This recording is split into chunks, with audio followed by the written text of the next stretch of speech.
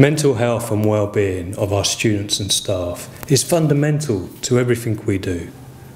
As President and Principal of Queen Mary University of London, I'm very proud to support the University Mental Health Day on the 7th of March. The theme for this year is to use your voice. And this is particularly important because we need to feel comfortable to discuss all mental health issues and well-being.